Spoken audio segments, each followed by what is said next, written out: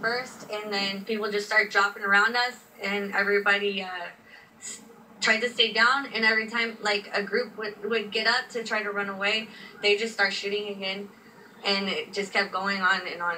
It was absolute chaos. My friend kept complaining that something had happened to her, and I felt her body, and I didn't feel anything at first. And then we left the venue. We actually had to hop a fence to get out of the venue. And once we did that, we got to where we were going, and she kept complaining that something had happened to her. We felt her body, and we found a wound in her right shoulder. She had been hit.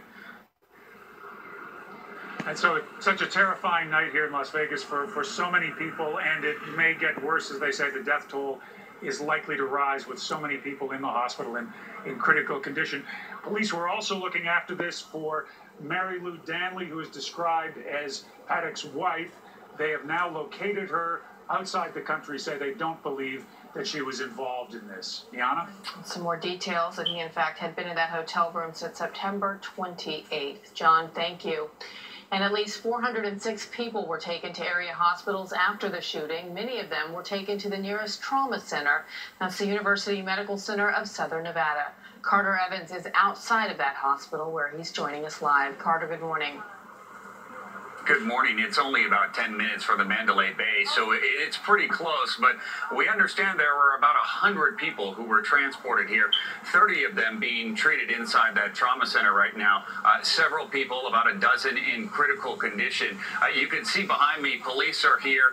Right now, the only people they're allowing into the hospital are employees. You have to show your ID. There have been people coming by to check on the condition of loved ones. They're not allowing that right now.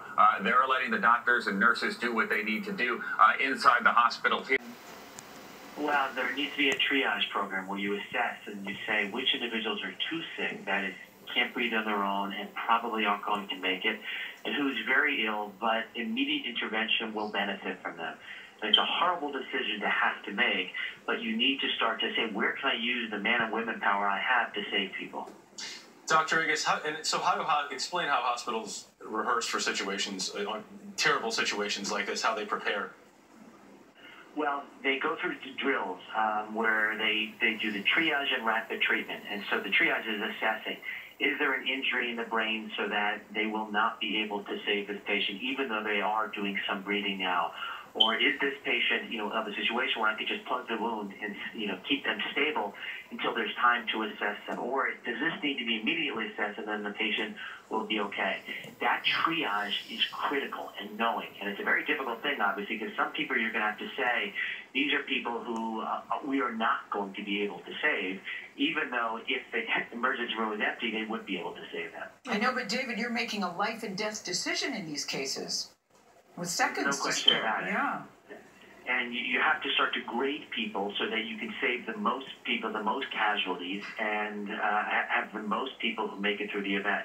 It is a horrible position to be in, obviously, as a physician and work patients. And we know that every second is critical. We've heard from multiple eyewitnesses that it sounded as if there were 8, 10, even 20 minutes before it seemed like the gunfire finally ended. How big of a setback was that to transporting victims to hospitals if people were still waiting for the shooting to come to an end? Minutes are everything in these situations. And, obviously, the more you bleed, the more your blood pressure is going to be down, the more you need an immediate intervention like a transfusion.